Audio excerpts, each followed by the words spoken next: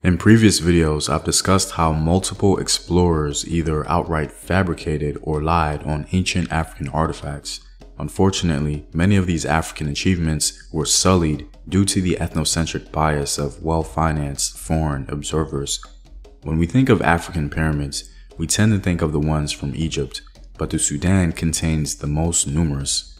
Before restorative efforts on some of the ancient pyramids, they were in pretty bad shape, and their condition couldn't be holistically attributed to natural erosion.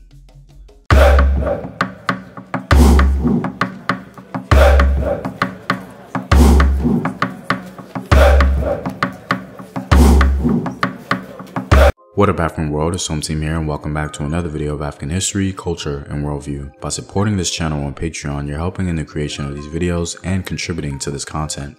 On Patreon, you can find more in-depth courses on African history.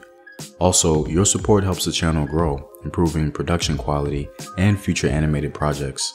The link to Patreon is in the description box below. To begin, I think it's only fair to mention the cognitive dissonance I consistently find myself in with topics like these. I'm freighted with the moral dilemma of adoring these artifacts while knowing how many of them were acquired and displayed for all the world to see. Without these destructive events edging toward the thin line of dehumanization, we would perhaps never know of such brilliant African achievements, or we would discover them much later. Anyway, that's my personal struggle with this kind of history. The purpose of this video is simply to document these events and explain why the Nubian pyramids are in the condition they're in today, as many people in the diaspora might be unaware. It's hard to imagine that the Nubian pyramids were first explored by an Italian physician, as there are some earlier indications of their plunder. Regardless, the individual who is principally responsible for spearheading the destruction of Nubian pyramids is an Italian man named Giuseppe Ferlini. But before we tell his story of plunder and desecration, I wanted to briefly remind us of similar histories throughout the continent. One of the most egregious displays of what I would consider a form of plunder are the various forgeries of ancient African artifacts, one of the most popular being the limestone statuette of Queen Tetisheri. Before we assume the innocuous nature of the stunt, we learn from scholars that it had previously served as the basis of numerous critical assessments of other authentic African pieces. In other words, it adulterated our understanding of African art and expression. Another example of this historical genre is what I would call intellectual plunder, attributing African achievements to other peoples, the most remarkable of these inanities relating to the beautiful Ife sculptures of the Yoruba people. For example, Leo Frobenius insinuating that the ancient Greeks clearly taught the Africans how to do it. These invidious claims are no doubt hard to forget for anyone remotely interested in African history or proper historical perspectives in general. And so, we see this very tireless trend that was obstinately advanced by Giuseppe Ferlini.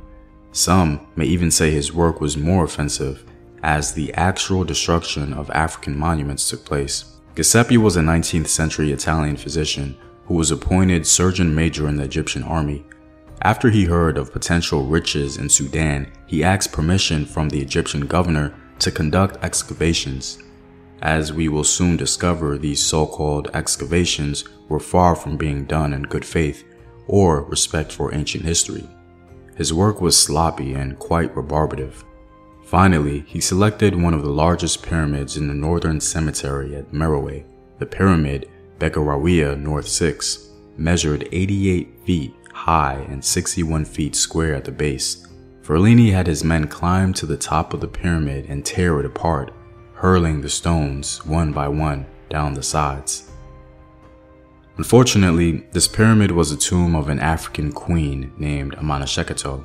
This picture illustrates how the pyramid used to look in all or most of its glory, and this picture instantiates the greed of Giuseppe Ferlini. Perhaps the most disturbing account is how Giuseppe may have acquired most of the jewels from Queen Amanashekheto herself. I'll save you guys the unsettling details of a direct quote, but a cleaned up summary is that they found the queen's tomb intact in all her decorated majesty. The irony is, after possibly undignifying themselves in the robbing of an African historical figure, they brought the intricately detailed ornaments to Europe, where it was largely viewed as a fake. Unsurprisingly, Europeans at the time did not believe that Africans could have achieved such skillful splendor. In 1837, Ferlini put his finds on display in Europe, where they became the subject of great controversy.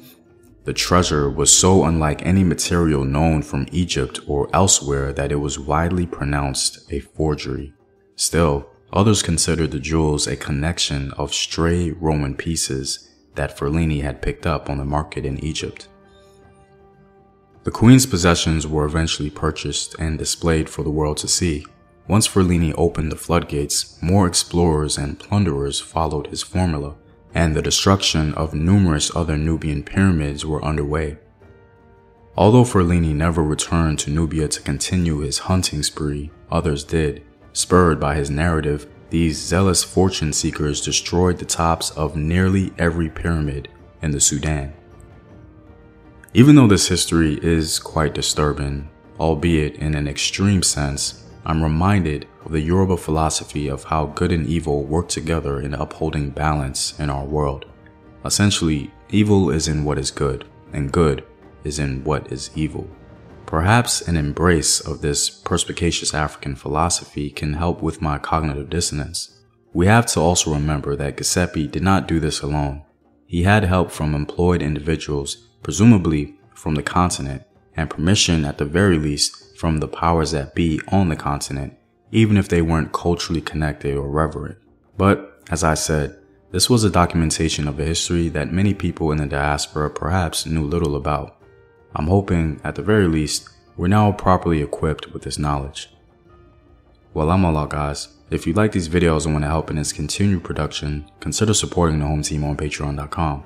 The link is in the description box below. Know thyself. Remember your ancestors. Peace.